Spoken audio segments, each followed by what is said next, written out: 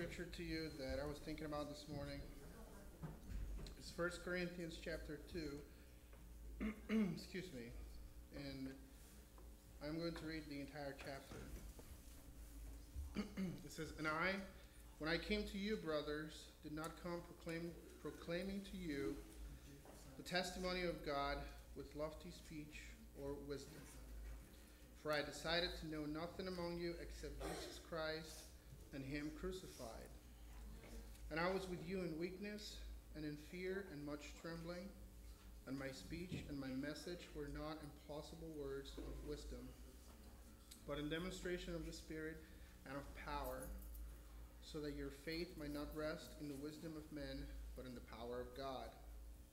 Yet among the mature we do impart wisdom, although it is not a wisdom of this age or of the rulers of this age, who are doomed to pass away. But we impart a secret and hidden wisdom of God, which God decreed before the ages for our glory. None of the rulers of this age understood this, for if they had, they would not have crucified the Lord of glory. But, as it is written, what no eye has seen, nor ear heard, nor the heart of man imagined, what God has prepared for those who love him. These things God has revealed to us through the Spirit. For the Spirit searches everything, even the depths of God. For who knows a person's thoughts except the spirit of that person which is in him? So also no one comprehends the thoughts of God except the Spirit of God. Now we have received not the spirit of the world, but the Spirit who is from God, that we might understand the things freely given us by God. And we impart this in words not taught by human wisdom, but taught by the Spirit, interpreting spiritual truths to those who are spiritual. The natural person does not accept the things of the Spirit of God, for they are folly to him, and he is not able to understand them because they are spiritually discerned. The spiritual person judges all things, but is himself to be judged by no one. For who has understood the mind of the Lord so as to instruct him? But we have the mind of Christ." So, I recently had a conversation with someone, and they were saying, what if you encounter a person that starts questioning you about your Christianity and starts asking you all these things about God and knowledge. And one thing that I have come to realize and understand as I continue this journey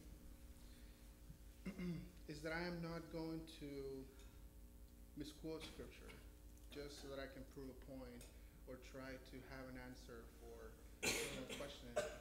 I'd rather just say, I cannot answer you this question because I do not know the scripture in full, than just come up with something that is going to make me look like a fool. And I was thinking about that, and it brought me to this scripture because to me, that shows some of that wisdom that God has given me.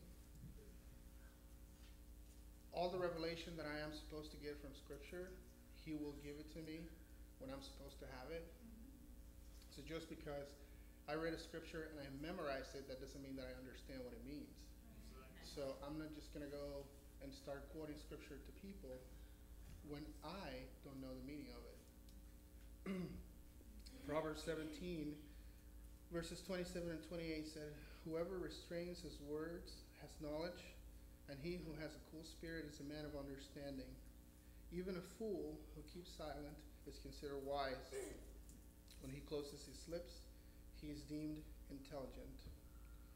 Well, I know I've been a fool many times, but I'd rather be deemed intelligent by staying quiet.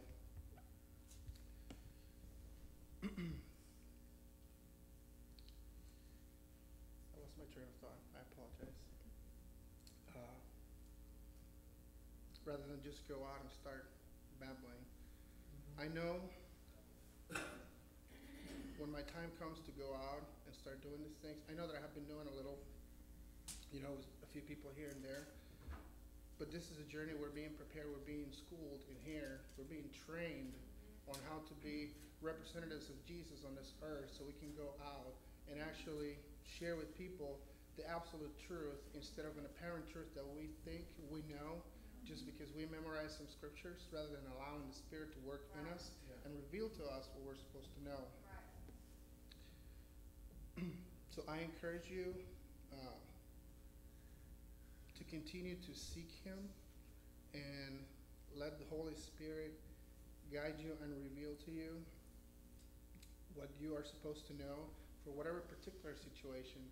You know, Suzanne was talking about how we're supposed to pray based on what the Word says. Well, sometimes I don't know a particular scripture that applies to something that's going on in my life, that I should be praying according to that scripture. So I changed my prayer to, Lord, reveal to me what is the word that you gave us that applies to this situation, so that I can pray about it and stand on it, because that's your truth. That's good. And that's how things start coming to me. So I encourage you to do the same if you don't already do it. I love how the Lord continues to change my life every day, and all these amazing things continue to happen, you know, right in front of my eyes, for, you know, scripture being fulfilled for my life. So that's what I've been thinking about this past few days, and I wanted to share that with you guys. So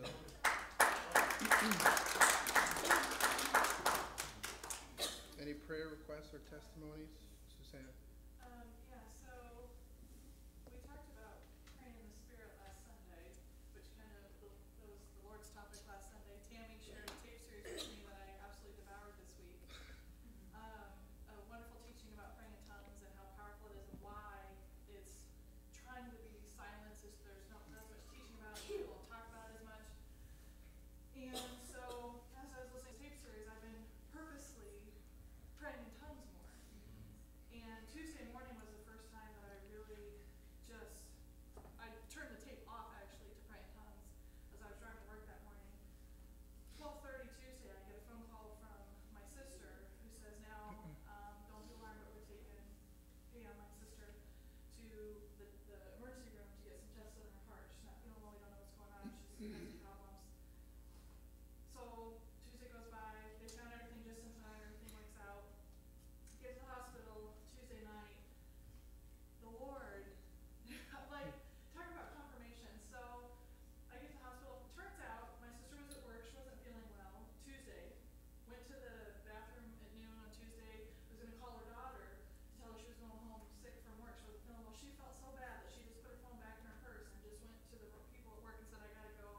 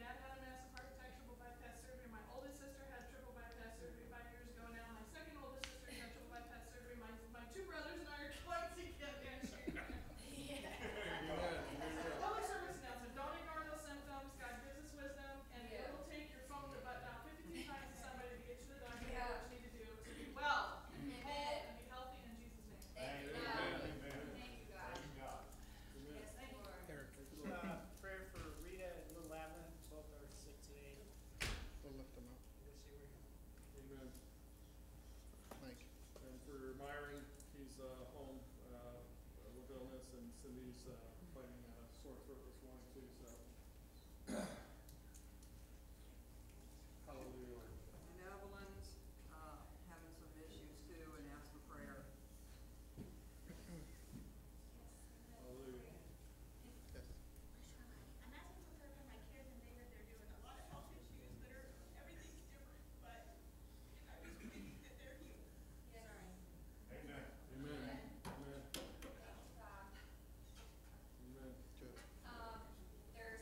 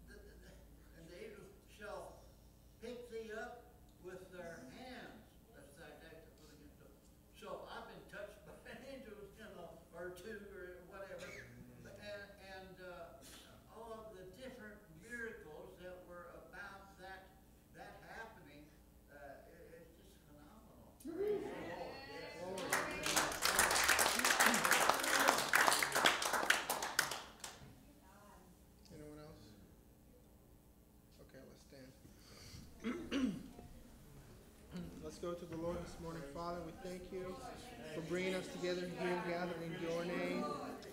We thank you, Lord, because when we don't know what to pray, you give us the words through your Spirit, Lord, that we should utter, that we should speak.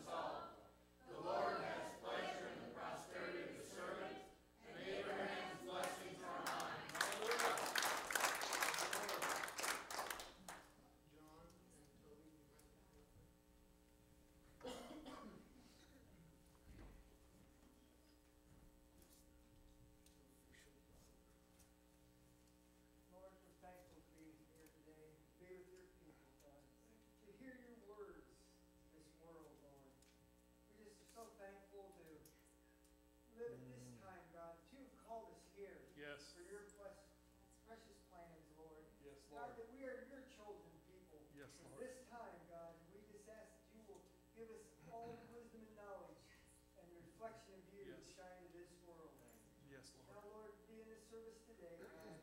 Bless this offering. Bless the gift and the giver. In the mighty name of Jesus we pray. Hallelujah. Amen. Amen. Amen. Hallelujah.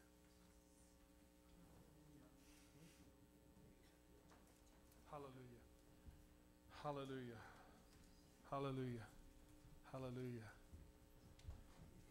You came to mind about 4 hours ago, Alvin. So, Lord's up to something. With our war crier, Rita gone today. Eric, you going to step in her place? There's a worship team in England, Godfrey Birtle and stuff. And one of his songs talks about a war cry. And several of them on their worship team just cut loose. Someday we'll get to that range, but yeah, she's a war crier. God bless her for her health, and just don't keep silent this morning. If you keep silent, the rocks are going to cry out. That's all I gotta say.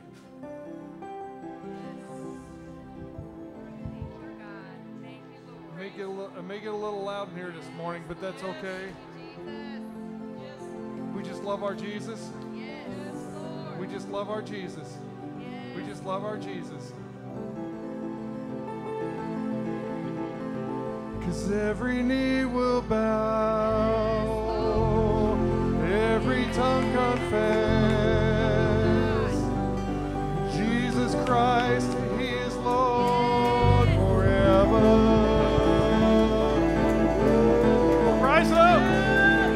Every knee will bow, every tongue confess, Jesus Christ, He is Lord.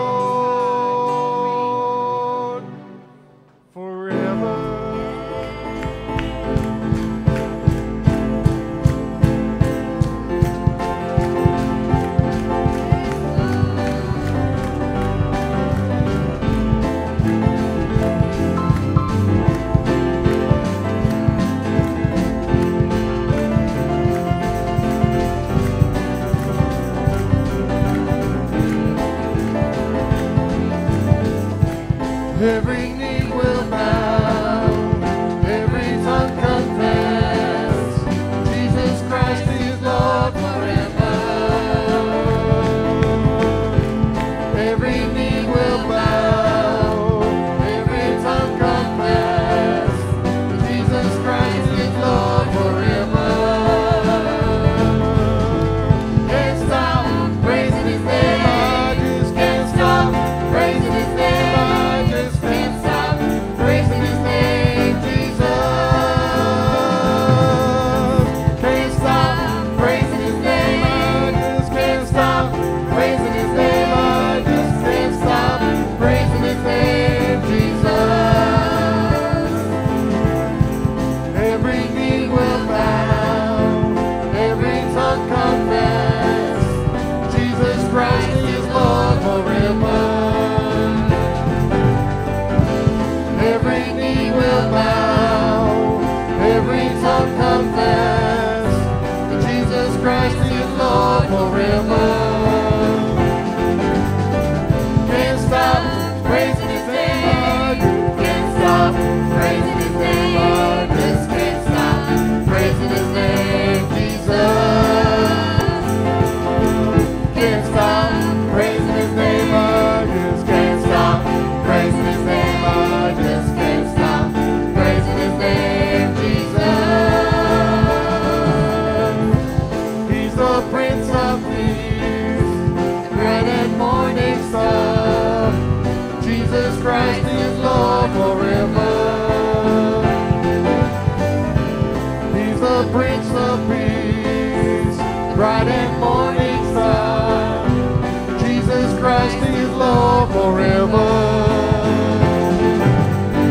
Can't stop praising His name, I just can't stop praising His name, I just can't stop praising His name, Jesus. Can't stop praising His name, I just can't stop praising His name, I just can't stop praising His name, Jesus. Can't stop, come on. Can't stop name, I just can't stop. Praising his name, I just can't stop. Praising his name, Jesus. Can't stop. Praising his name, I just can't stop. Praising his name, I just can't stop.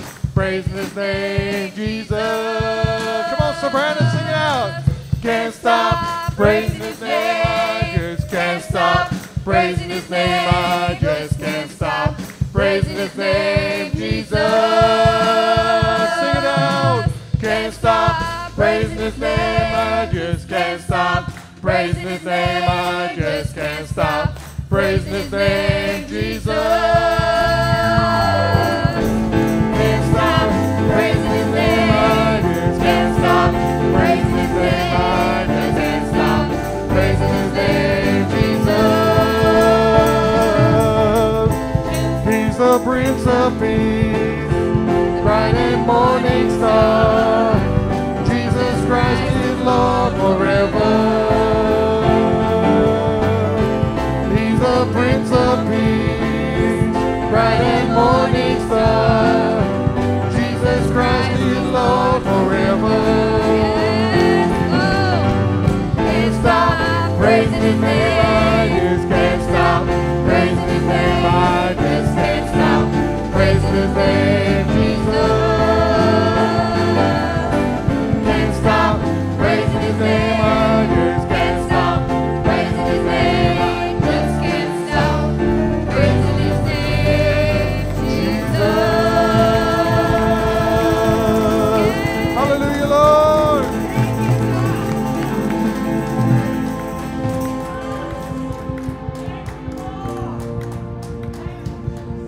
Cause I've been delivered. Cause I've been delivered. The hold the devil had on me, he ain't got no more. Woo! I've been delivered. I've been delivered. I've been delivered by the hand of the Lord. I've been delivered. I've been delivered. The whole devil had on me, but he ain't got no more. I've been delivered. I've been delivered. I've been delivered by the hand of the Lord. Woo! Jesus touched a blind man and made him see. He cast the demon out of the man from Galilee. He cleansed the leper too. He made the blind brand new. He brought hope back to a hopeless life. I testify to you, I've been delivered. I've been delivered. Oh, the whole devil had on me, he ain't got no more. I've been delivered. I've been delivered. I've been delivered by the hand of the Lord. Yeah. He gave someone I know that's close to death. Sister Pam, yeah. He gave a boy with asthma back his breath. But the greatest miracle to see is from sin he set you free. Jesus set you free. You are free indeed. I've been delivered. I've been delivered. Oh, the whole devil had on me, he ain't got no more. I've been delivered. I've been delivered. I've been delivered by the hand of the Lord. I'm so glad. I'm so glad. Jesus lifted me. I'm so glad Jesus lifted me. I'm so glad Jesus lifted me. Singing glory, hallelujah. Jesus lifted me. Well, Satan had me bound, but Jesus set me free. Satan had me bound, but Jesus set me free. Satan had me bound, oh, Jesus set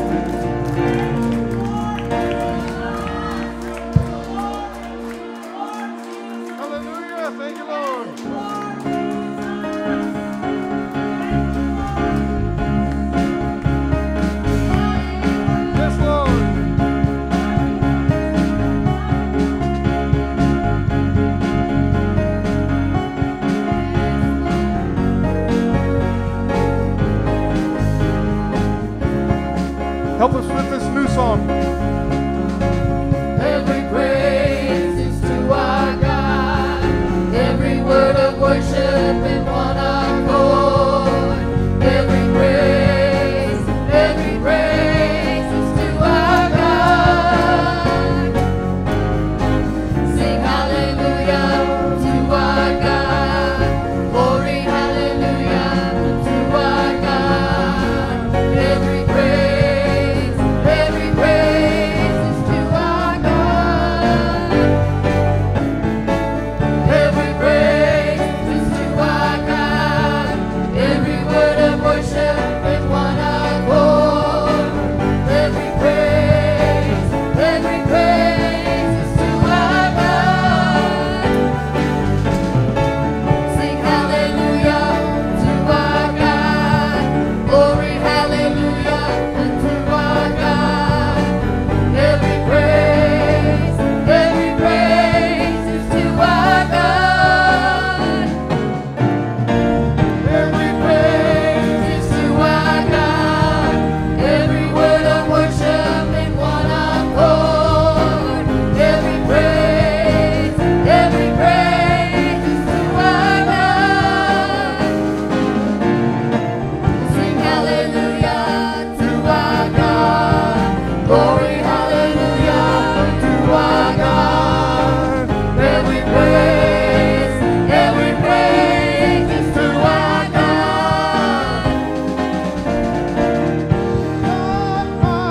Yes, Lord. Yes.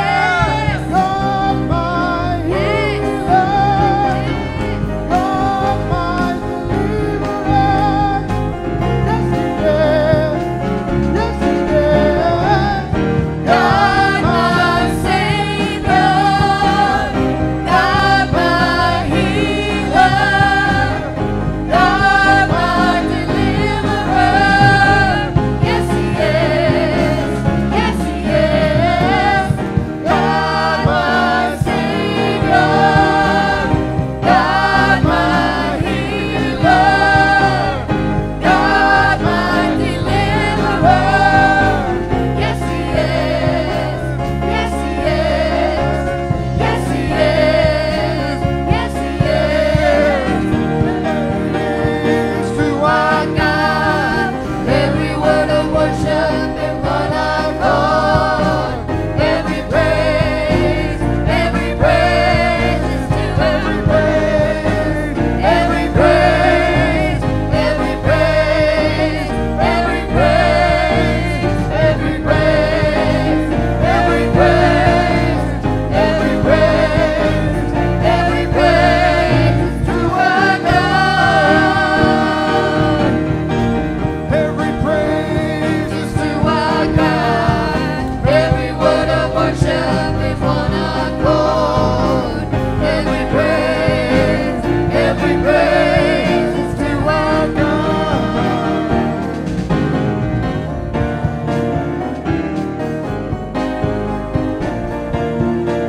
every praise, every praise, every praise, Every praise, every praise, every praise, every praise, every praise, every praise, every praise, every praise, every praise is to our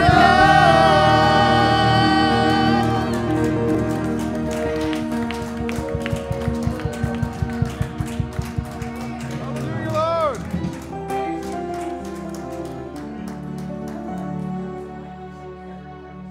Every praise.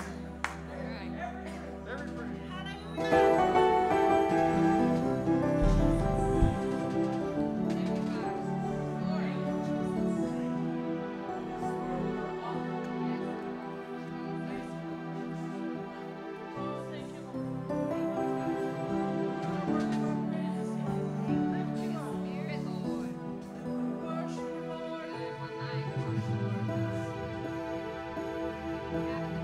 You give rain for your seed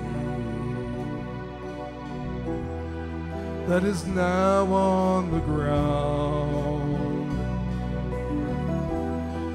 and the bread will increase, enlarging our path. Every mountain and high hill, at your presence, oh Lord, streams and rivers will flow in this day. You foretell your breath is like a raging river, it washes over me to sift the nations and the sieve of your futility. To hear the singing voices on the mountain of the Lord. Let your voice be heard. It washes over me. It washes over me.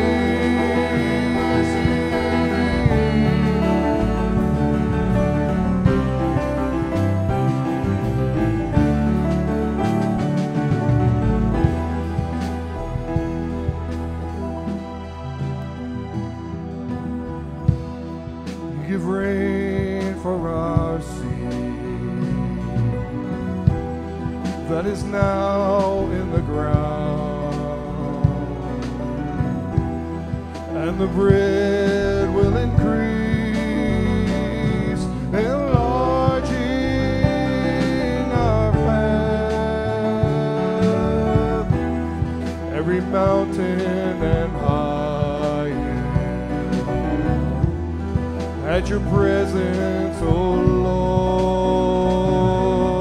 Lord, stream rivers will flow in this day.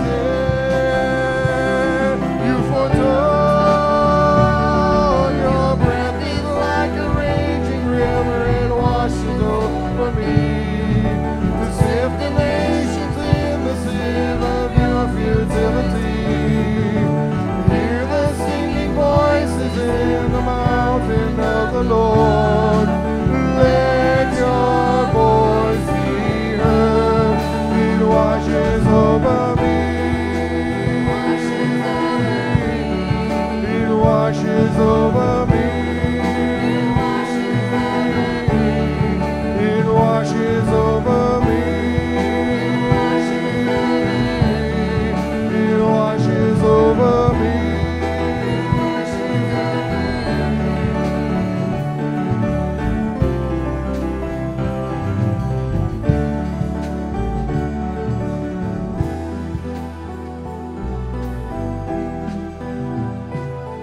Your breath is over me.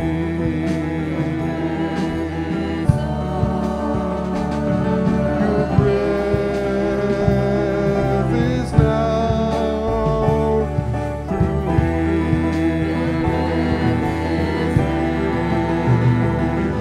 Your breath can make me free. Your breath will make me free.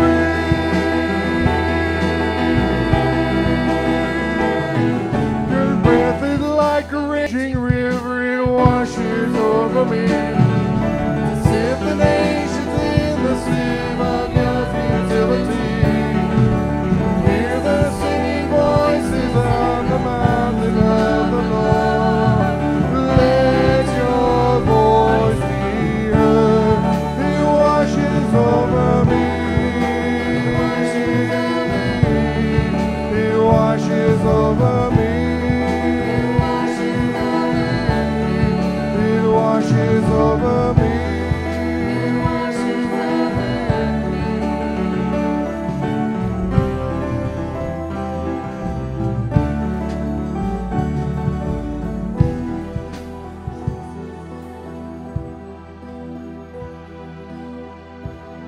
You give rain for our seeds that is now on the ground, and the bread will increase, enlarging our path. Every mountain and hill, every mountain and high hill, at your presence, oh Lord, streams and rivers will flow in this day you foretold. Your breath is like a raging river, it washes over me to sift the nations in the sieve of your futility. To hear the singing voices on the mountain of the Lord. Let your voice be heard.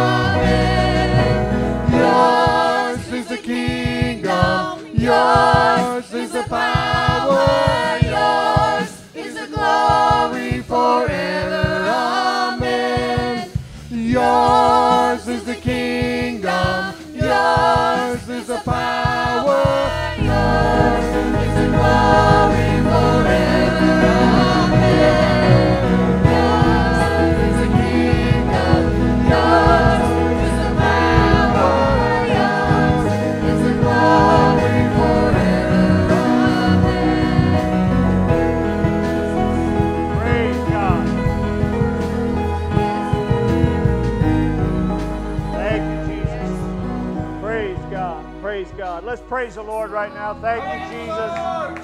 Thank you, Lord. Praise God. Praise God. Glory to God. Thank you, Lord. Thank you, Lord. Praise God. Praise God. Hallelujah, Jesus. Praise the Lord. Praise the Lord. Amen. God bless you. You may be seated. Hallelujah. Thank you, Jesus. Praise God. Thank you, worship team. Thank you, Mike. Praise God. You can give them a hand clap. They did a good job. Praise the Lord. Praise God. Appreciate them being sensitive to the Lord. Amen. God is good. Sunday school kids, you can be dismissed. Thank you, everybody, for being here this morning. God bless all of you, and God's going to do wonderful things in your lives. Praise God. Thank the Lord. Amen. We're going to start, Roberto, in Ephesians chapter 2, beginning at verse 1.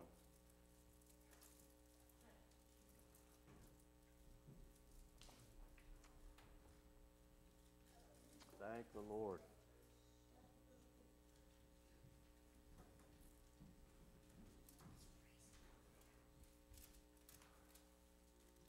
Verses 1 and 2, and then we're going to go to 5, Roberto, just so you'll be ahead of the game here. And you hath he quickened who were dead in trespasses and sins, wherein in time past you walked according to the course of this world, according to the prince of the power of the air, the spirit that now worketh in the children of disobedience. Verse 5, even when we were dead in sins, hath quickened us or made us alive together with Christ. By grace ye are saved. Hallelujah. Praise God. Now let's go to Ezekiel chapter 37, and we'll read just verses 1 and 2 to begin with here. Ezekiel 37, verses 1 and 2. The hand of the Lord was upon me and carried me out in the spirit of the Lord and set me down in the midst of the valley, which was full of bones.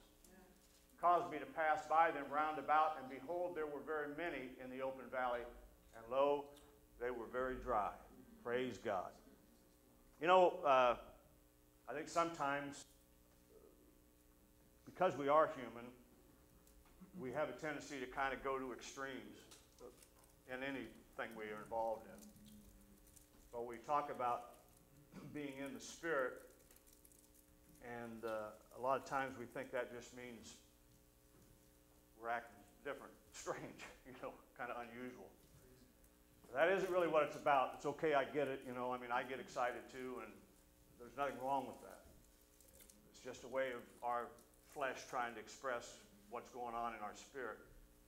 But I just preface what I'm going to say by saying this, that when you got born again, it was grace that saved you. Your spirit was born again. Perfect. It's never going to get any better than it is, that it was the moment you accepted Christ, the moment you trusted in Jesus as your Savior. But your body is another thing, praise the Lord. Your flesh, your mind, your emotions, and your physical self.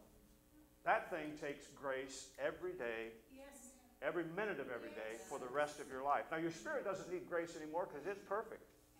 But your body, your natural part, amen, your humanity needs grace. Praise God. And that's where I'm trying to go with this morning, and I hope I can try to make some sense out of some things that seem to create confusion, I think, in the body. And I don't want us I don't want us being just weird for the sake of being weird. You know what I mean? We're weird, and we can't do anything about that, right? The weirdness of who we are individually is that's a fact, and you can't change it. But I'm talking about trying to operate in the Spirit and being weird just for the sake of being different than what we would be in our body, and think that somehow impresses people or makes people think that there's something going on that they otherwise wouldn't believe. Okay? We got a body, we're in the human form, and we're in this world for a reason. If we could do this without the body, we wouldn't have one. Praise the Lord. We'd already be totally spirit and out of here. But God has something unique going on here, because not only do we have a body now, we're going to have a body forever. We're not going to be independent spirits just out here floating somewhere. We are going to have bodies. They're going to be glorified bodies, which really means that they just, first of all, they'll never die. But secondly, and maybe just as importantly, they're going to reflect God. They're going to be a revelation of the reality and the goodness and the totality of God forever and ever and ever. Because how many of you know God's invisible? Praise the Lord. The only thing anybody's ever seen of God is Jesus. That was God in flesh. So, with that in mind, let's see if we can make some sense out of this. In Ezekiel's vision, God revealed that these dry bones represented the nation of Israel. If we go on and read that, we'll touch on some of that in a little bit. But that's what it was representative of. Amen. And their hope was gone. They were as good as dead as far as they were concerned. Amen. But God also told Ezekiel that he planned to open the graves and bring Israel back to life. Praise the Lord. And this story is a metaphor for the spiritually dead. Come on. Praise the Lord. Come on. All right, Ezekiel chapter 37, verse 3. Roberto. And he said unto me, Son of man, can these bones live? And I answered, O Lord, thou knowest. Praise the Lord. He's asking, can the spiritually dead be revived? Amen. And now for us, this isn't a theoretical or abstract kind of question, because remember, when God saw us in Ephesians, we just read it there a moment ago, he saw us as dead people. Yes. Remember that movie, The Sixth Sense? Yes. He says, the psychiatrist, I mean, it's a bizarre thing. It took me, I think, twice before I realized that he was dead. But anyway, the psychiatrist is talking to this young boy who he's seeing dead people. And he tells the guy, he said, what's the problem? He said, I see dead people. He said, oh, you mean when you're dreaming, you have dreams? And he said, no, I see dead people everywhere. Praise the Lord. God saw dead people. Praise the Lord. Everywhere. Up walking around, but they were dead. Praise the Lord. So can dry, dead bones come back to life? Or is spiritual death the end of everything? Can fallen humans be restored not just to life, but to being fully human? Because dead people are walking around. So we're not talking about having a body and just being able to motivate. We're talking about being fully alive, being alive with God. Praise the Lord. God tells Ezekiel that the dead, dry bones can come back to life. Ezekiel chapter 37, verses 7 and 8. I'm not trying to be strange here or just for the sake of being different. This is important because we miss so much of what God's doing because we're always looking for something spectacular or something supernatural in our mind, what we think of as being supernatural or being extremely spiritual, when in fact God says, look, I put my spirit in a body so that you can function, amen, spiritually. Now, if he wanted us just to be ethereal beings and floating around here being strange, he just wouldn't have bothered with the body. Just let them be spirits. Praise God. You're going to have a hard time dealing with an unbeliever if you're... Praise the Lord. Because they're just going to think you got a problem and don't know it. And whatever it is you've got, they don't want. Praise the Lord. I mean, it's great for us because we get it. You know, we understand the stuff. But they don't, and that's who it's for. We're supposed to be living by faith. Praise God. So I prophesied as I was commanded, and as I prophesied, there was a noise. And behold, a shaking, and the bones came together, bone to his bone. Right? When I beheld, lo, the sinews and the flesh came together upon them, and the skin covered them above. But there was no breath in them. Praise the Lord. So bones, they reassemble, but there still isn't any life in them. And the analogy is, this is what happens when we think it's our work that brings God's life to us, or righteousness, or supernatural, right? It's just a lot of effort. but we're still dead. We're still operating dead. So 37 verses 9 through 14 now, Roberto.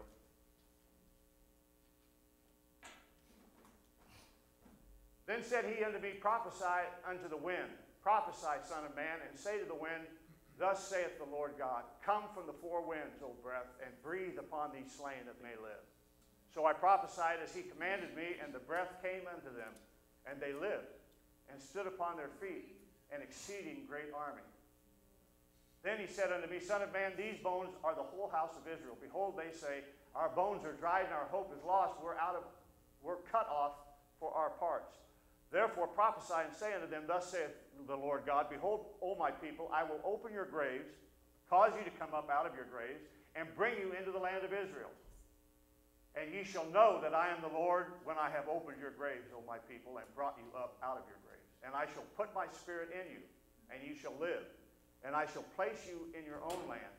Then shall ye know that I, the Lord, have spoken it and performed it, saith the Lord. Yes. Praise God. So our best efforts are never enough. Just not going to get it done. Praise the Lord. But go to Matthew chapter 19 and verse 26. Now back to what I was saying before while Roberto's pulling this scripture up. When Jesus was going around ministering, he'd come up to somebody and he'd say,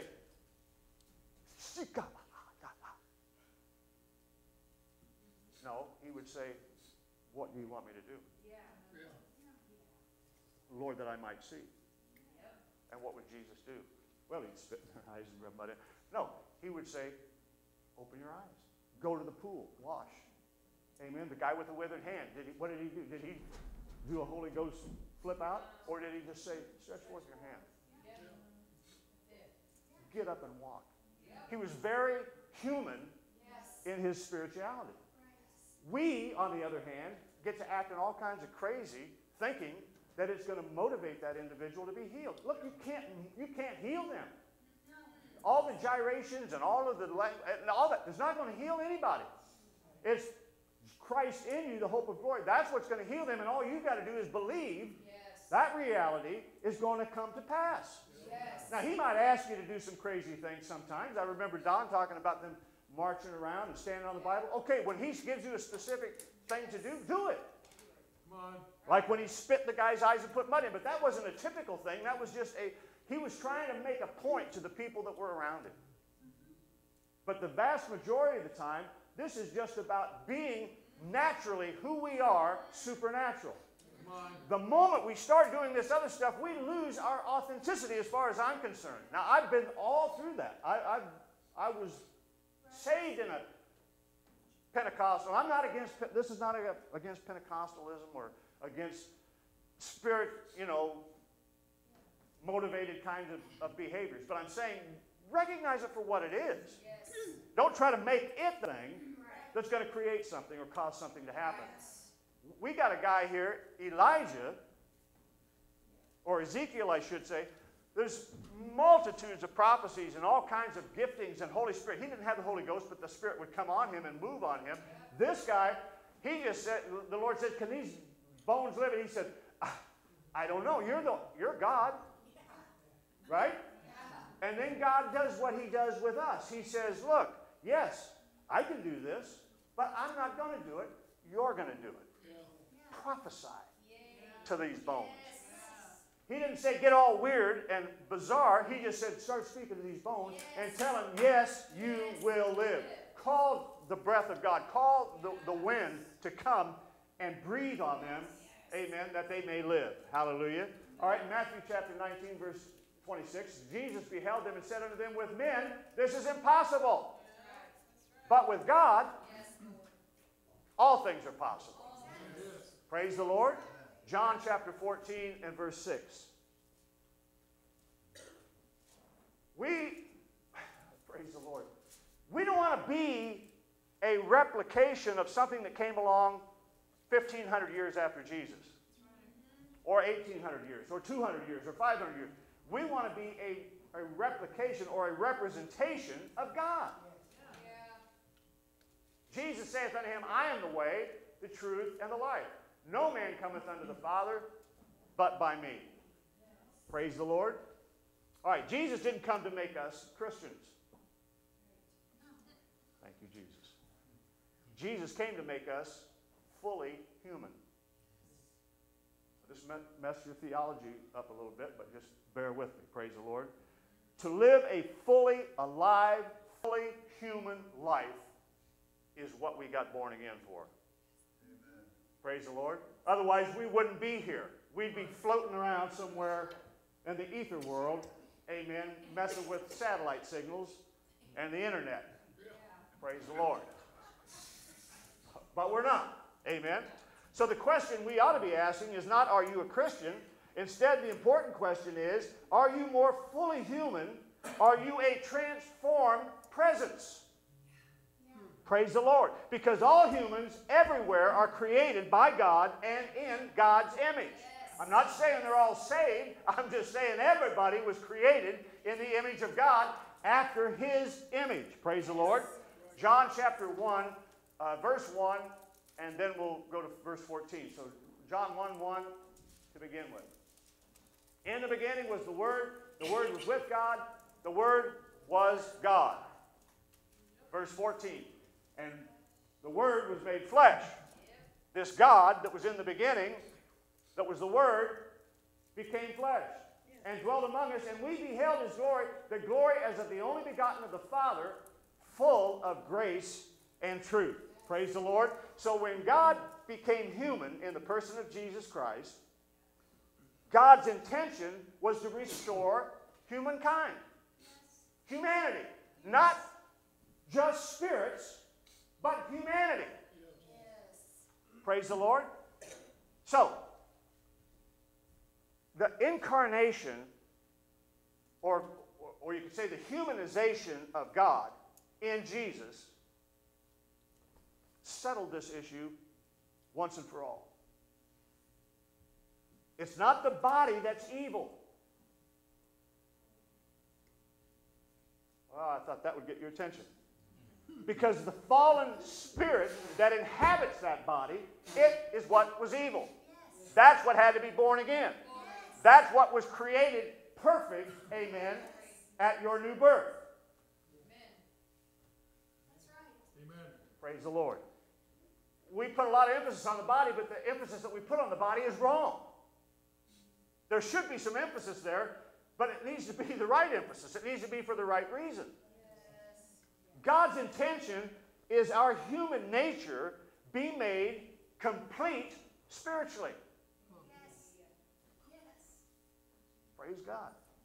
And then our spiritual nature be made complete in the flesh. That's what it's going to be. Yes. That's His intention now.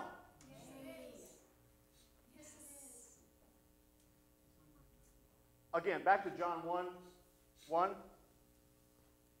In the beginning was the Word was with God, the Word was God. Right? Yep. Verse 14 again.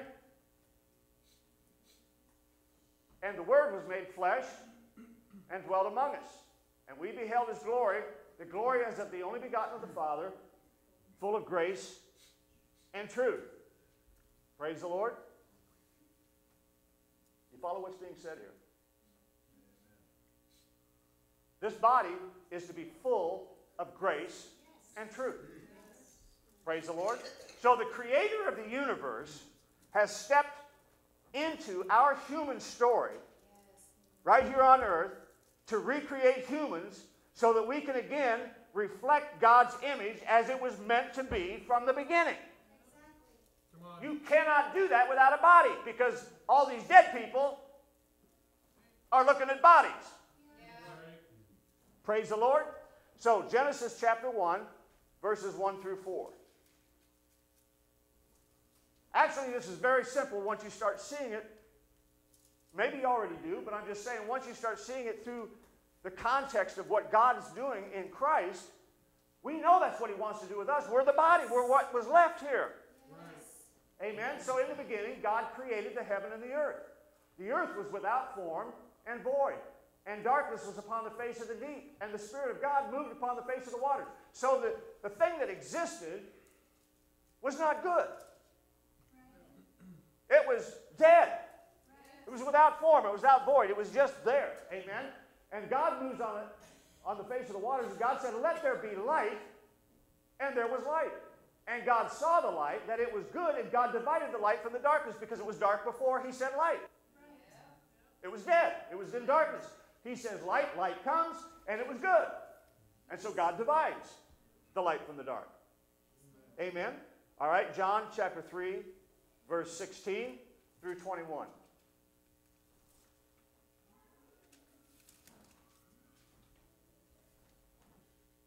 For God so loved the world that he gave his only begotten Son, that whosoever believeth in him should not perish, but have everlasting life.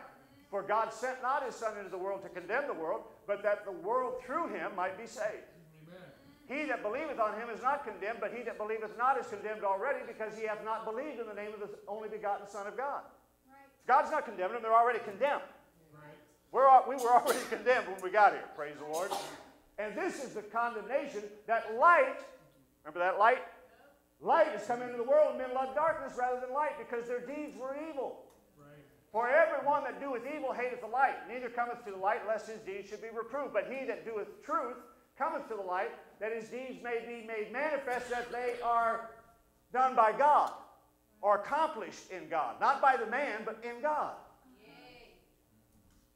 Praise the Lord. The renewal of the creation has been done by the same Word who made it in the beginning. There is no inconsistency between creation and salvation. No. Come on. No. Praise the Lord. We've been taught that salvation was about redeeming us from our sins so that we would have a future in heaven. Now that's true, but it's incomplete. Come on.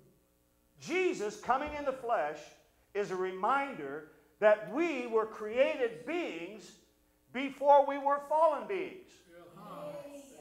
Yes. Hallelujah. We were in Christ Jesus before the foundation of the world. So we were already created beings before we were ever fallen beings. Hallelujah. Amen. And before we were fallen beings, and we were created beings before we were redeemed beings. God hasn't given up on his original intention. Come on. This isn't like he had to change plans somewhere in the middle of the thing. This is still the same plan. It's still exactly what he wanted to do. This is the plan that God had for us at creation. The good news is Jesus came to restore everything that had been lost in the fall.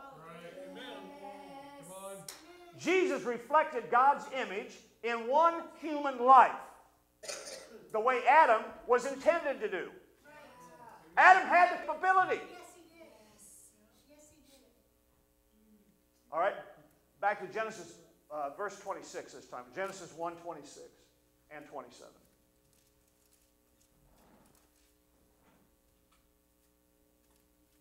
And God said, let us make man in our image, after our likeness, and let them have dominion over the fish of the sea, over the fowl of the air, over the cattle, over all the earth, over every creeping thing that creepeth upon the earth. So God created man in his own image, and in the image of God created he him, male and female created he them, and he gave them all this authority. Yep. Same kind of authority Jesus had. Yep. Praise the Lord. All right, go to chapter 3, verse 7.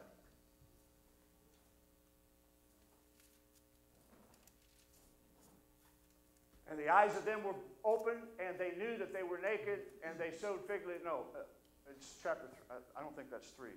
Chapter 3, verse 7. Yeah, that's right.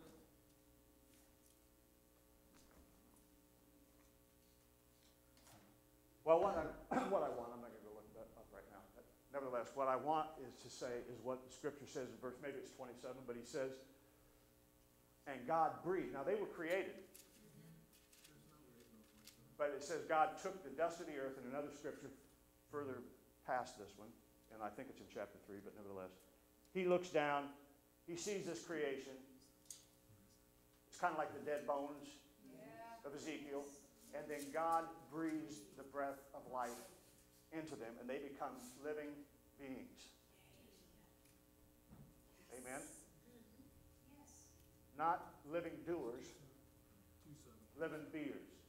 And the Lord God formed man in the dust of the ground and breathed into his nostrils the breath of life. Man became a living soul. Now, he was already a spirit, but now he becomes a living personality, a living human. Praise God. So we don't glorify God by becoming Christians. We glorify God by becoming fully who God created us to be.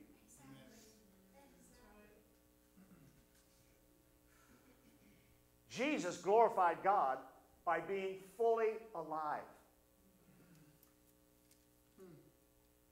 And he showed us what a whole, complete, fully human life looks like in the flesh. Yep. Praise the Lord. Colossians chapter 2, verses 9 and 10. So with all of our effort to try to be this spiritual thing, we're missing it. This is about being fully human. And you can't be fully human unless you're spiritually alive. But the spiritual part of you is no greater than the physical part of you in the eyes of God.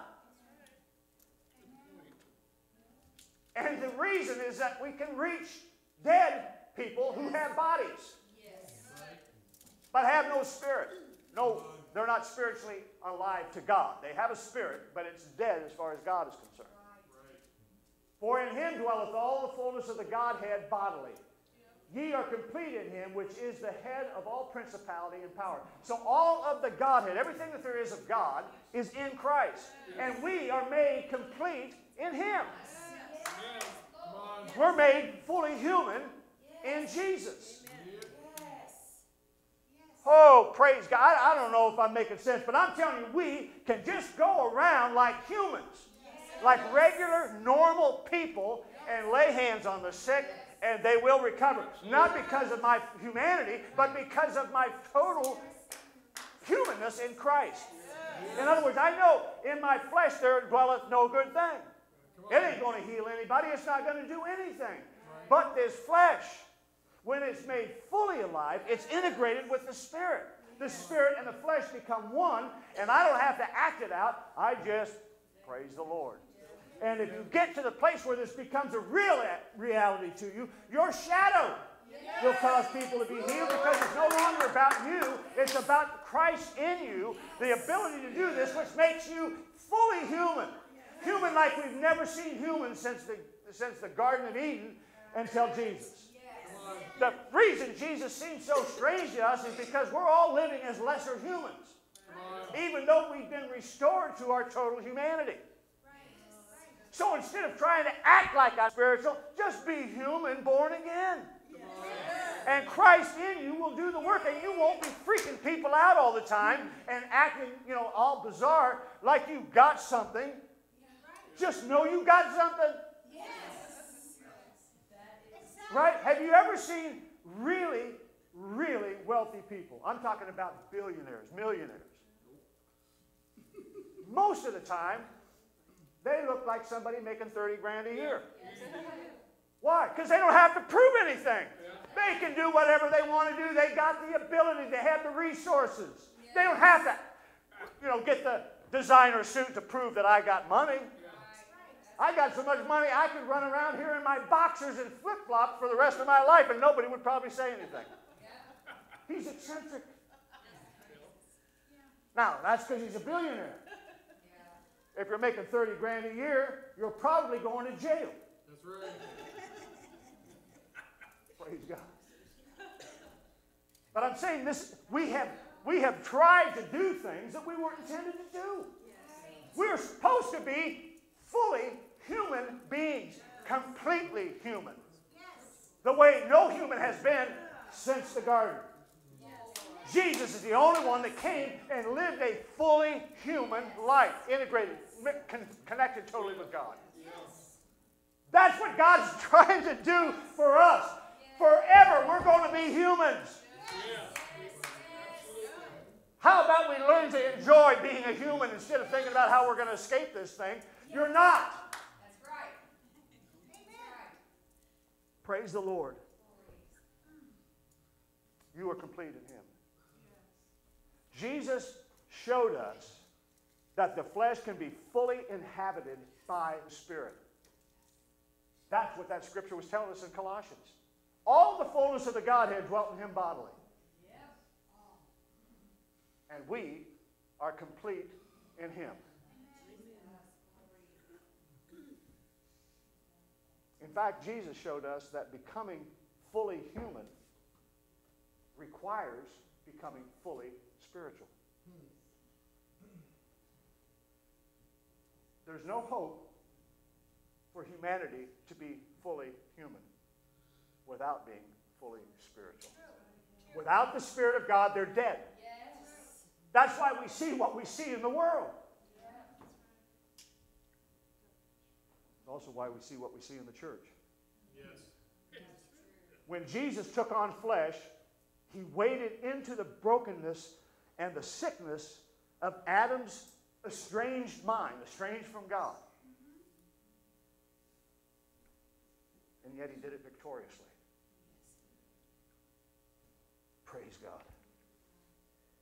Every day of his 33-year life in the flesh, Jesus fought a war with the Adamic nature. And he was tempted in every way that we are. To doubt, to question, to disbelieve. Right? And that's the problem.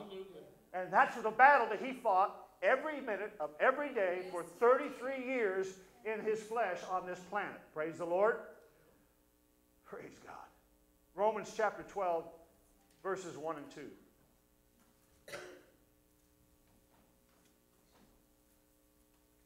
I beseech you, therefore, brethren, by the mercies of God, that you present your bodies. How many of you have heard that before? Yeah. Oh, we're going to sacrifice this body. Yeah. No, we're going to present it to God so that his grace can operate in it the same way his Spirit operates. Yes. Come on. Yep. Amen? Amen. You're perfect in Christ. Your spirit is as perfect as it's ever going to get. Come on. It's one with God. It and God are one. You can't separate them. The fullness of the Godhead dwells in you. Come on. So God is saying, give me your body the same way. Not surrender it to sacrifices and not doing this or not doing that, but give it to God as though I'm complete now. I'm totally everything I need to be. I don't need to do something else with this body to make it acceptable to God because I've got grace. That's what grace is for. Come on. Amen? Holy, acceptable unto God, which is your reasonable service. And be not conformed to this world, but be ye transformed by the renewing of your mind, that ye may prove what is that good and acceptable and perfect will of God. How do you renew your mind? To the Word. Yep. Jesus. Yep. Right? Exactly. Praise God. If we don't think of ourselves as Jesus, this isn't going to work. Come on. Amen. You were created in the image of God. You are not God. I'm not saying you're God, but I am saying this. You are filled with the fullness of the Godhead. Amen? Yes. Come on. The only way we can be like Jesus is to be fully human. If he wanted us to be like him before he came to earth to show us God, he would have stayed there and we would have had to gone there as spirits. Come on. Yes.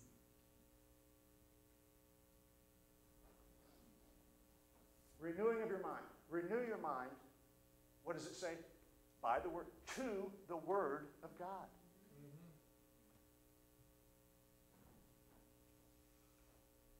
Mm-hmm. Jesus came to reverse everything that unraveled in the fall.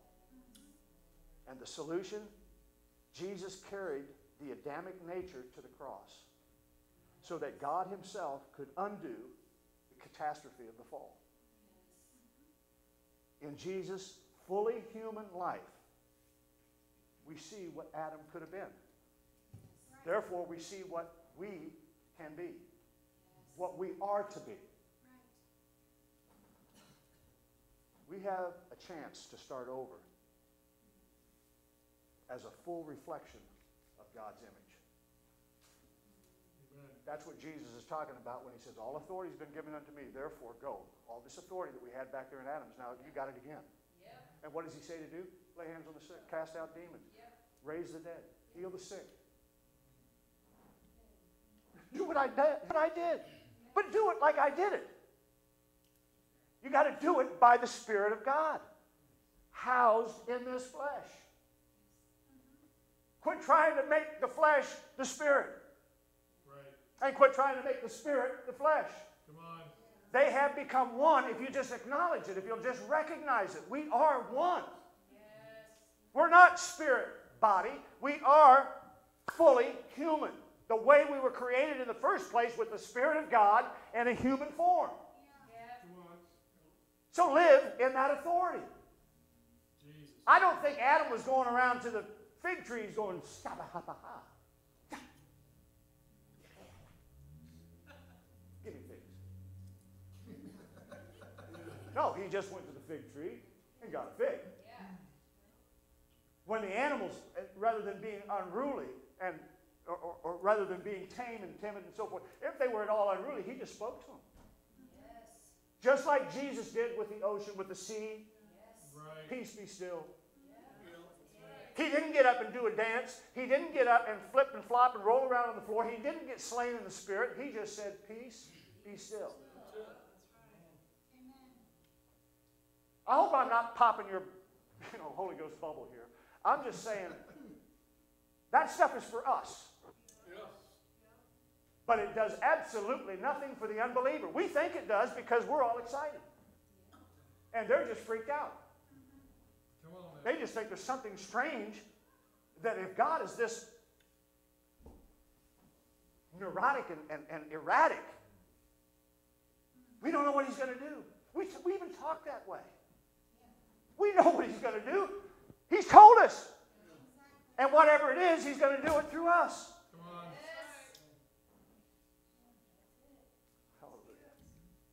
Jesus' death on the cross was his final refusal to be bound to Adam's destiny of fallenness in this world.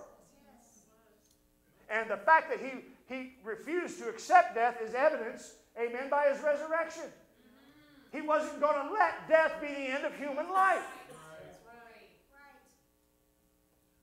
We have an advocate at God's right hand, a human being. You better get that straight, because when you see God, you're going to see Jesus, and he's a man. Yes. Whoa, hallelujah. I know we know that, but I don't think we think it very much. God, seated, is a man. Yes.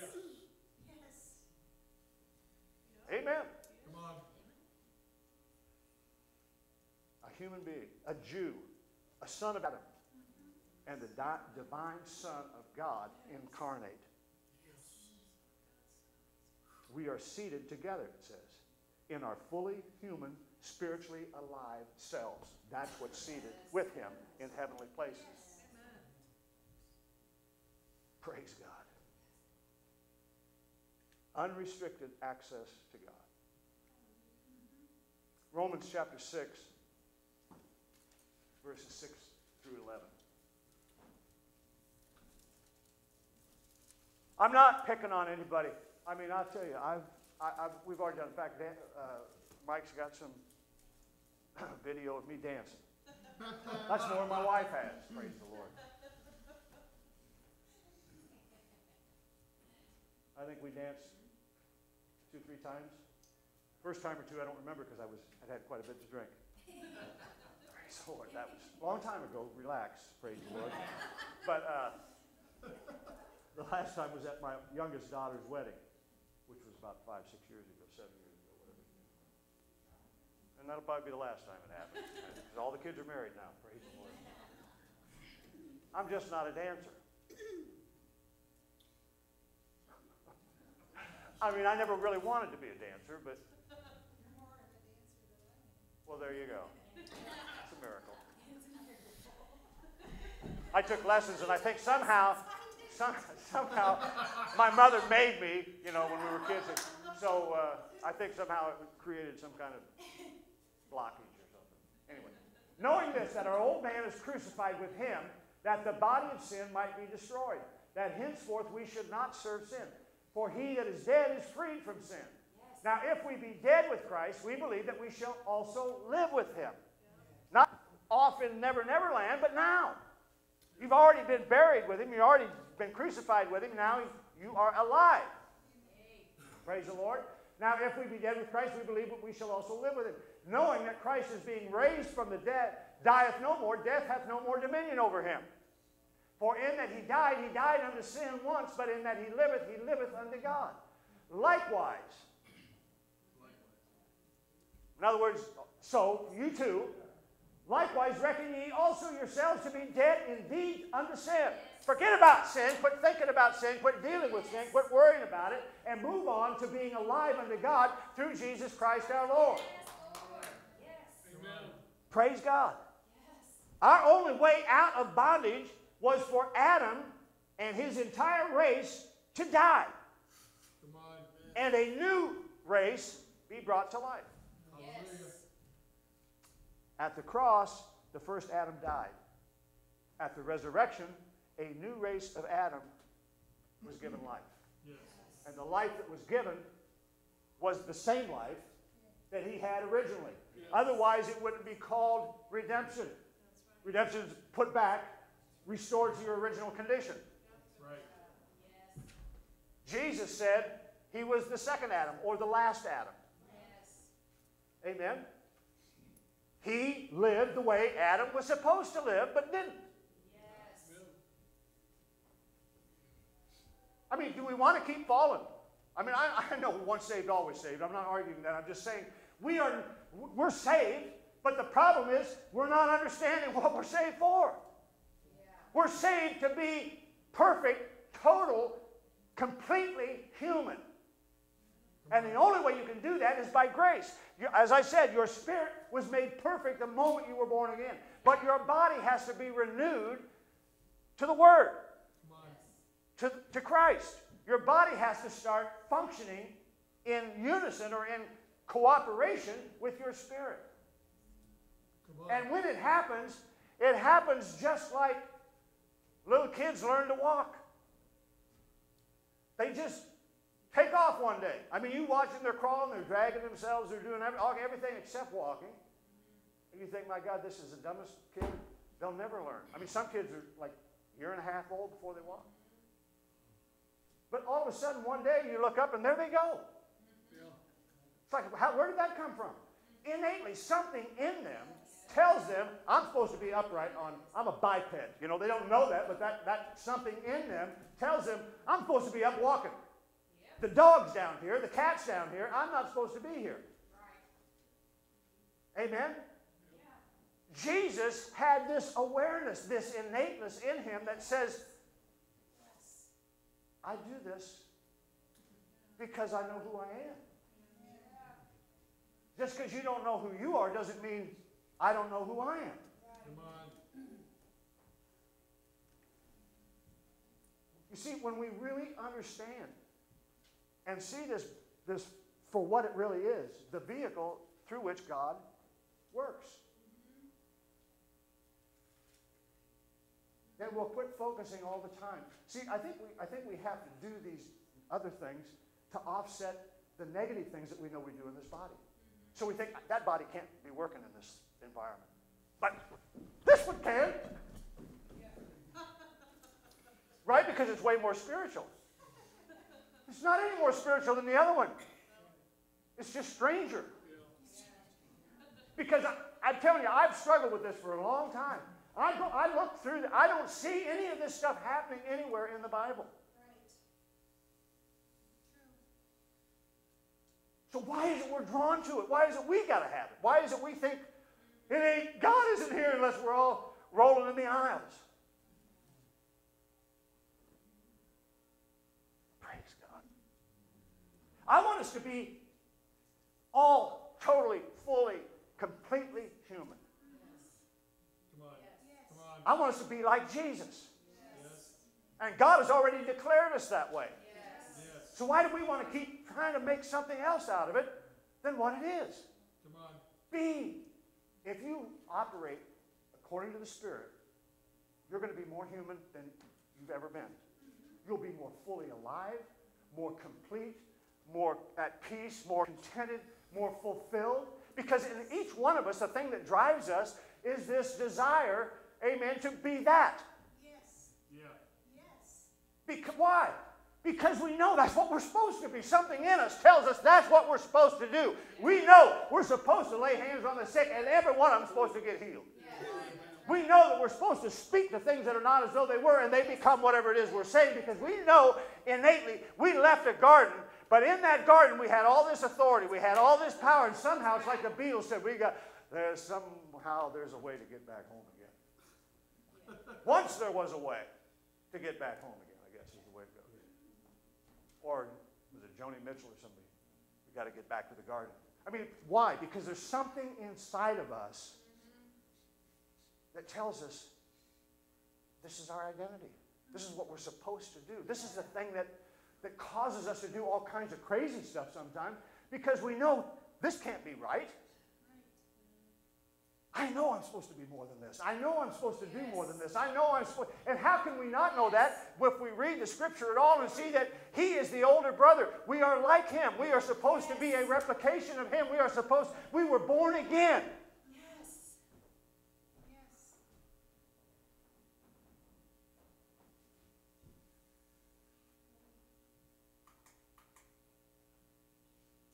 Crucified with Christ.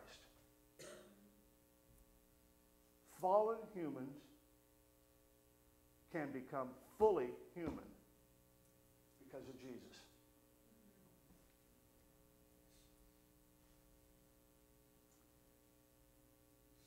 As a son of Adam, talking about Jesus, and the Son of God, He paved the way for us to end Adam's reign in our life by becoming children of God. What happened to Adam when he fell? Now all of a sudden, everything he does, he has to do by his flesh. Mm-hmm. Sweat. The woman. Out of pain and birth.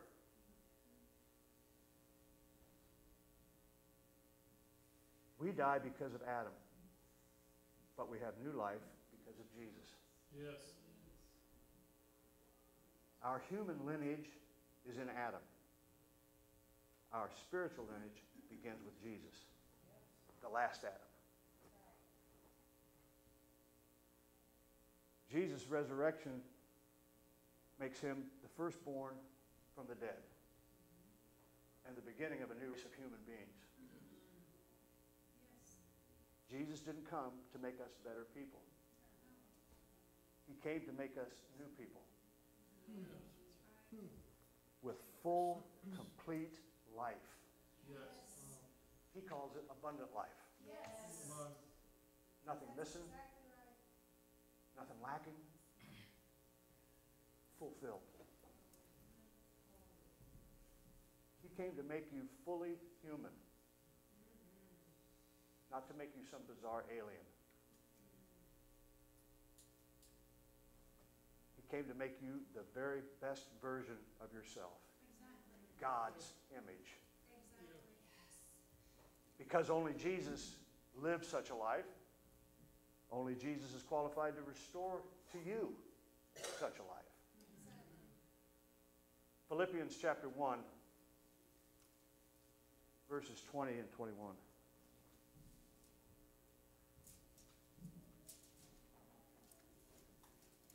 According to my earnest expectation and my hope that in nothing I shall be ashamed, but that with all boldness, as always, so now also Christ shall be magnified in my body, whether it be by life or by death. Fully human. For to me to live is Christ. To die is gain. Chapter 2, verses 5 and 6.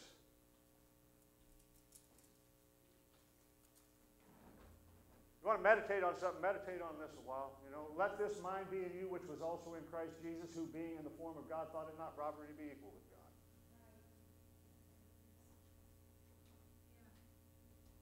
Praise the Lord. He's talking about Jesus. He was in the form of man. Amen? He was also in Christ Jesus, who being in the form of God, but he was in the form of a man. Yes, he was. Right? In a body. thought it not robbery in that body to be equal with God.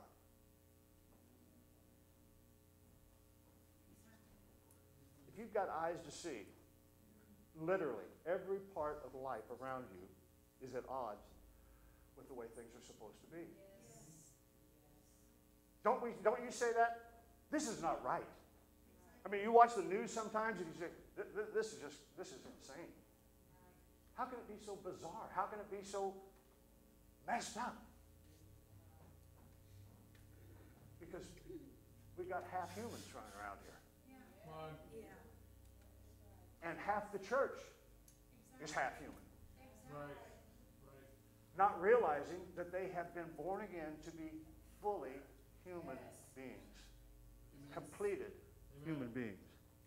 To be fully human, we've got to be fully one with God. Can't happen any other way. You've got to know that it's Christ in you. As Jesus was, is, so are you. Now, in this present world. Fully human. That means spiritually alive humans. Connected with God. Fully spiritual. Fully human. As Jesus is, so are we. Human bones, just a minute, let me finish. Human bones with God's life. Human bones, human flesh, but God life. Come on. And the sooner we get there, the sooner we quit thinking we got to conjure up something in order to lay hands on the sick. Quit thinking about results. Just do what you do naturally. Someone said, we are naturally supernatural. The problem is we're trying to make supernatural be different than natural. And it's only unnatural for dead people. It's absolutely natural. It's the most normal thing in the world for us to be supernatural. We speak to things that are not. Shelley and I were talking about the weather. She said, I'm going to get upset with this pretty soon. I said, let me know before you do. Because it could get ugly out here. You know? Jesus calmed storms. He stopped the waves. He speak to the wind, you know. And he didn't get up and have a special meeting. He just got up and did it because it was an aggravation. He healed people because that was not their intended condition. It's what he found, but it wasn't what they were supposed to be. They were created in God's image, and everything Jesus did was try to bring people back to fully human condition. He wasn't trying to send them off in some. I mean, when you hear him even talking about that, he sounds like he's talking about getting a tooth pulled. And he's talking about going out and casting out demons, and he's acting like, well, this is just the natural, normal thing for you to do now that you have the Spirit of God in you. See, we defeat the very purposes of God when we try to make ourselves look spiritual instead of just being spiritual. Because the truth is we don't really know what spiritual looks like outside of Jesus. And Jesus just did his thing. Amen? Amen. Doesn't that make you feel a little more confident that, look, this isn't about me. This is about Jesus. Be healed in Jesus' name. Right? Be delivered in Jesus' name. Be set free in Jesus' name.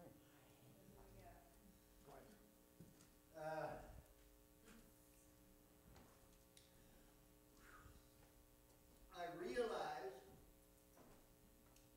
why I was to be here.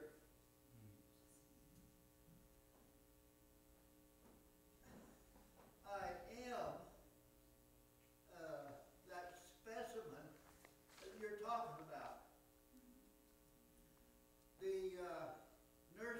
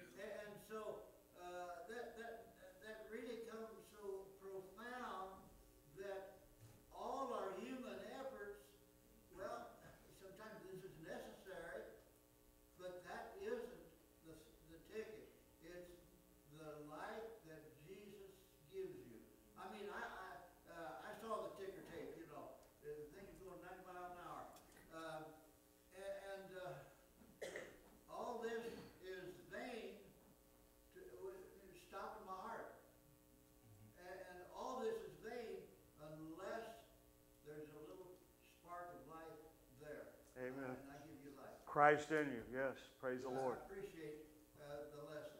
Thank you, Jesus. Praise God. So again, what we're saying is we've made, even in our efforts to be spiritual, which is really effortless. I mean, either you are or you aren't. We have created religious things. Now, we say, okay, well, we're not religious. I mean, we believe in the grace of God. We believe, we're not, you know, all hung up on rituals and so on and so forth. No, we just create our own. We'll leave the others because they don't make sense to us, but we'll create others. So now we've got, you know, you've got to go someplace to be in a healing service. You've got to go to see some guy who has had healings, you know, in his ministry. I'm telling you, it undermines, instead of having our minds renewed to the Word, the Word is Jesus. He is the Word. We've already established that twice here. What did Jesus do? He laid hands on the sick. He just said, I and my Father are one.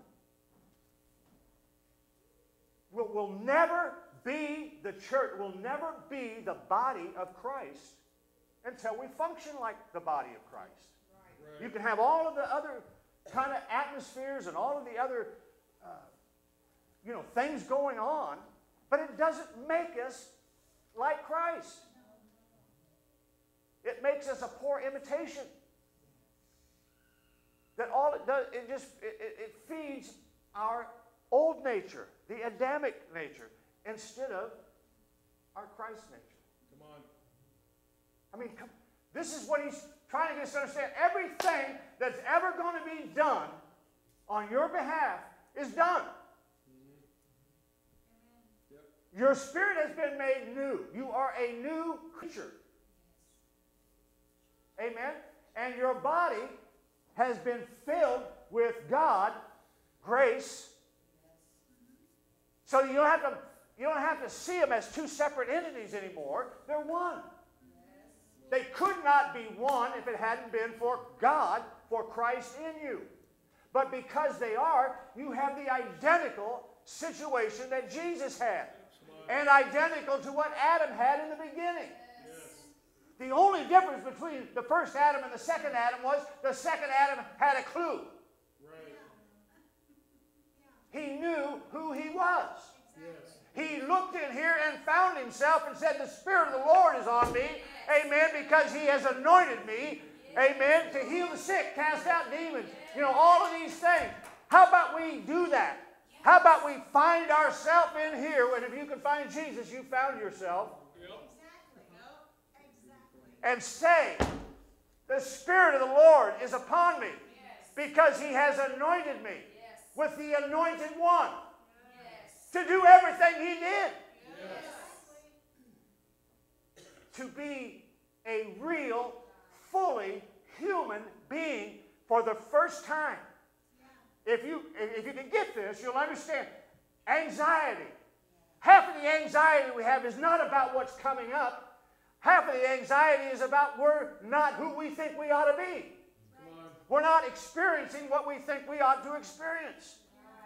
If you were totally at one with this, if you were totally, fully human again, you would be free indeed. Amen.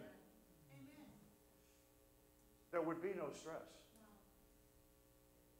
There'd be no lack. There'd be no fear. Just Jesus. Amen. Amen. Hallelujah. I'm not worried about becoming some angelic being going to heaven. I'm going to heaven. Yeah. Amen. I'm interested in this, the here and now that he left me in. I don't need to worry about being spiritual. I need to worry about being human enough to deal with what needs to be dealt with here. Praise the Lord. And we are. Every one of us. We just need to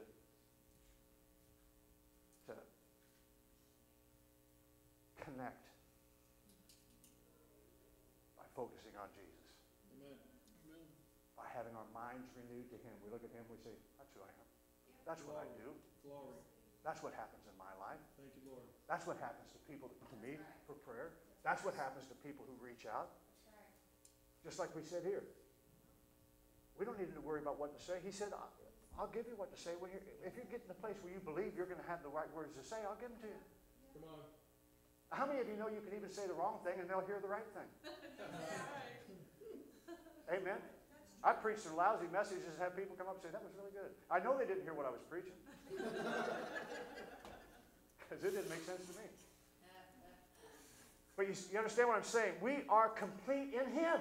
There's nothing lacking. Yes. Amen. Nothing.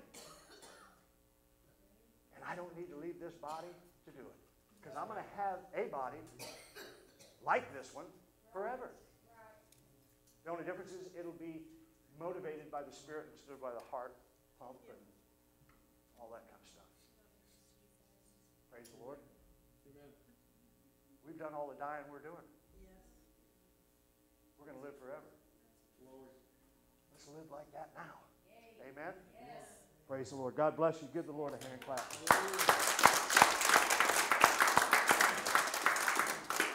You know, there are people that do things. People that look at those things and wonder, how'd they do that? And then other people that look at it and say, what happened? We need to be the ones doing it. Instead of you going to find somebody else, how about let them come to you? Yes. How about you be the one that somebody's looking for? Yes. Yes. Because you have, I mean, this is the whole point. I talked about this here a couple weeks ago, and I've talked about it years ago too, but I just got to tell you, look, you don't have to do what I do, you know? But I'm just saying, it's a foolish person who doesn't take the experiences that other people have had to know that it's true and not take advantage of it. Right. That's actually the definition of an idiot. Right. I mean, if somebody else can tell you, I mean, this is why you hire people.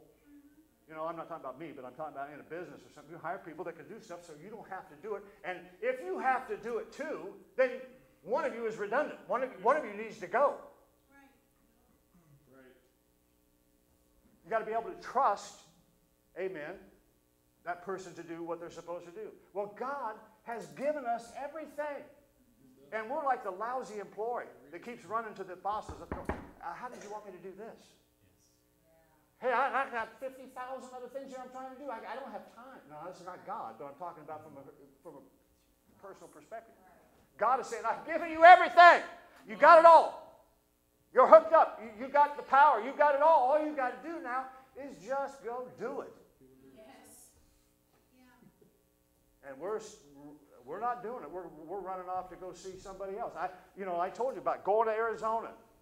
I mean, God, I'm dense. I know I'm slow. So then I had to go somewhere else, down to Arkansas. Then I had to end up going up to Minneapolis. Why? Because I was always looking for somebody else to do something for me that I didn't think I could do. Come on. And that was the message that God gave me. Now, you don't have to take it for yourself, but I think it's probably good information for anybody. I'm not against going and, hearing speakers. And I'm not against that. I'm just saying we put all this emphasis on somebody when God told me when I was sitting there for 2 days waiting for this guy to pray for me, and He told me when I went away the second time a little depressed because the guy never did pray for me or prophesy over me or swing a dead cat, amen, or rub a rabbit's foot or anything else. He just didn't.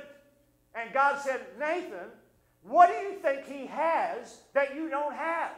What are you going to go get from Him that you don't already have? You either have Christ in you, the hope of glory. You either have the fullness of the Godhead dwelling in you bodily, or you're not saved. Now, if you're not saved, get saved. If you are saved, then get to doing the work of saved people instead of looking for somebody else to do it for you. The only difference is that guy knows. No more power, no more authority, no more anything. Just he knows. He has renewed his mind to Jesus. Come on. And that's what you need to do. That's what we all need to do if we're going to be fully human. And I don't think we're getting out of here unless we're fully human. Come on. Praise the Lord. Amen. Give him another hand clap. Praise the Lord.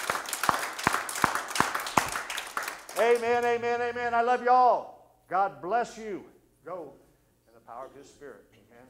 Be the humans I know you are.